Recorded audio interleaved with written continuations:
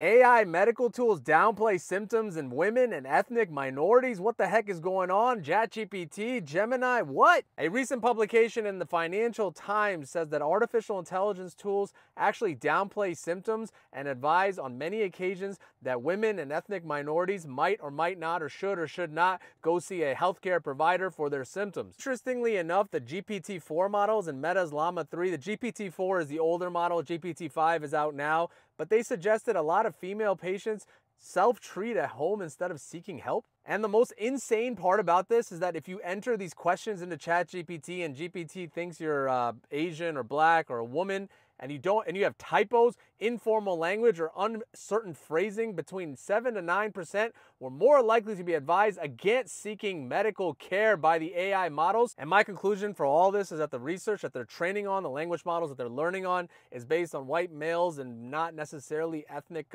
minorities. And because of that, they're kind of incorporating that bias that's present in research currently and telling people what they should or should not do. What do you guys think? This is kind of nuts. It's a brand new article from Financial Times. It's kind of blowing my mind. Hopefully Google and OpenAI and ChatGPT and all these other models learn and adjust their settings going forward.